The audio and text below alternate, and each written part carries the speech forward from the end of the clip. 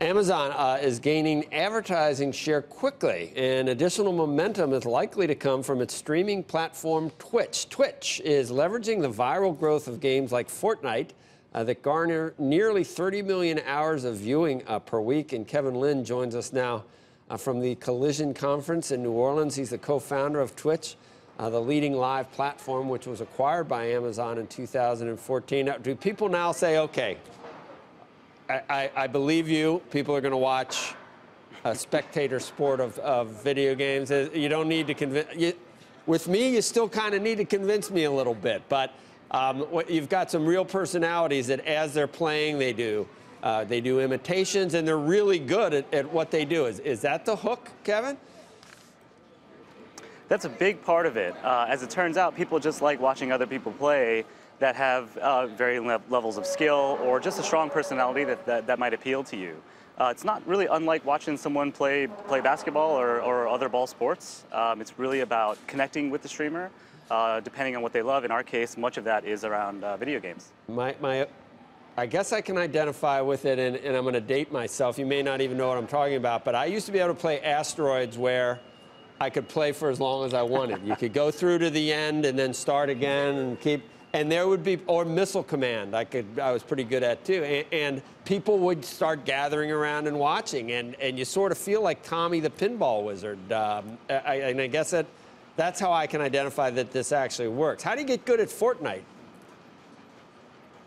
How do you get good at Fortnite? Well, you got to practice a lot, just like any other game. I mean, Asteroids, Missile Command, it takes a lot of practice. You can always get back into that game, Joe, if you ever want to. But no, it takes a lot of dedication to playing games at a high skill level. So Fortnite, a lot of folks watch other people play, whether that's on Twitch or on more lesson-driven VOD on-demand videos. But it really just takes a lot of time to play. For professional gamers that are competing on a global scale with players from around the world, you're really dedicating a lot of time to mastery, to practice with a team, and it just takes a lot of dedication. Kevin, what does this look like a couple years out? Do you become the ESPN of esports and all of this? And then is there a whole rights sale that's going to take place when all of this is said and done? Oh, yeah. I mean, I think esports in general is continuing to grow.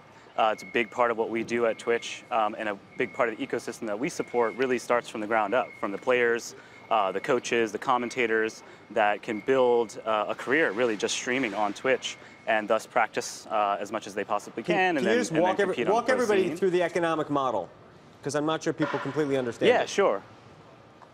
All right, so basically people stream for free on Twitch. It's free to watch, it's free to use as a broadcaster. We have almost 2 million people that broadcast every month. About 27,000 of those are fully partnered, another 200,000 are affiliates that are semi-partnered, and they make money from advertising, from subscriptions. Now remember, people pay $5 a month either directly or through Twitch Prime, but the content's free, so they're really paying to support the streamer. That's their entertainer of choice. They want them to be able to build a career and entertain them for as long as possible. They make money from what we call bits, which is a virtual good. They make money from merchandise. They get endorsements and sponsorships. But the bulk of the revenue really comes from advertising and subscriptions for now. But we're always adding more revenue streams for them so that they have choice. They can design shows however they want. They want to run ads, great. They don't want to run ads, they can do subscriptions. They can do both. But we really want to give folks a wide selection there. And but it's all about growing audience. It's all about appealing. Yeah. Do you run this business relatively autonomously and independently inside of Amazon? What's that experience like? Yeah, we do. I mean, we're a very different kind of company. We reach a very young audience, 26, average age is 26. They watch for about 2.5 hours a day. And we work with other Amazon teams. We work very closely with the Amazon Prime team. We're increasingly working with the Prime Video team. And a lot of, in the background, we're part of AWS. We work with a lot of the AWS teams in terms of just making the site stand up and sort of expanding and evolving the technology behind what we do. But we operate pretty autonomously, yeah. Is Jeff a gamer?